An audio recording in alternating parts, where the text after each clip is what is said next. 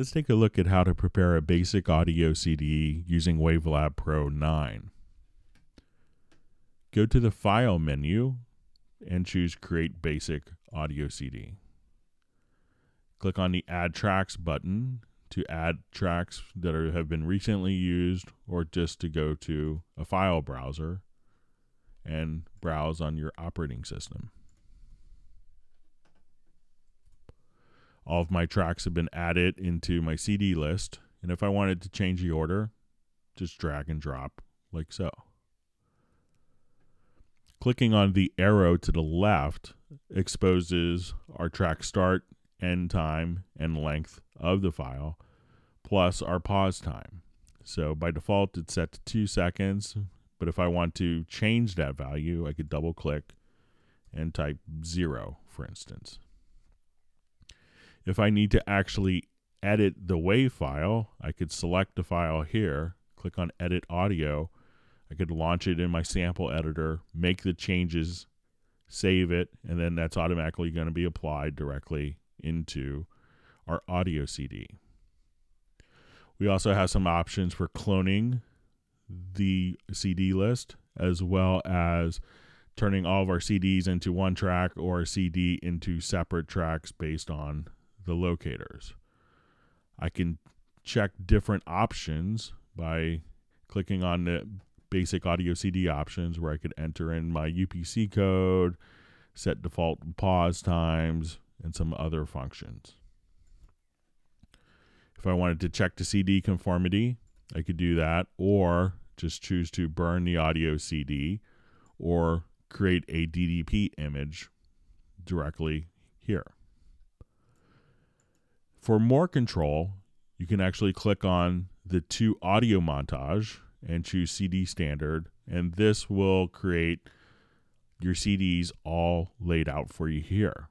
So all the CD tracks. So if I wanted to adjust the volume, or conversely just do a fade out, I could just do this and edit my CD as one single entity. Many functions are found in this tool menu in the upper left-hand corner. And by default, you notice that CD was turned on. If you don't see the CD tool window, go to your tool window here and just choose CD. So there's a number of different functions that you can have here. So one would be our CD wizard. So here, again, we can enter in some additional information. If I wanted to put in my ISRC code, my UPC code, we could just enter that data there. From our functions menu, we could also put in our CD text. So for the CD players often found in cars that will do the text, all that information can be put in there. Also additional CD metadata, and the ability to generate an audio CD report. So if I wanted to come here, you could just click right here and have an audio CD report where you could actually put kind of your company's logo, hit OK, and now it's automatically created this audio CD report that you could pass on or charge extra money for your clients.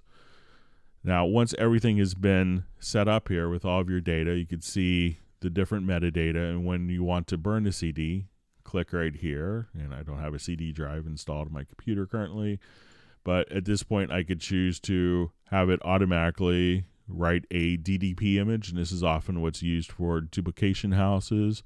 Or if I just wanted to write an actual audio CD, I could just choose OK, and at that point our CD will be burned. So whether you want to do a very simple, quick, fast CD preparation, you could do that. You can also use the audio montage to have more metadata and control of your CD as a whole. So as you can see, creating audio CDs in WaveLab is very simple and powerful.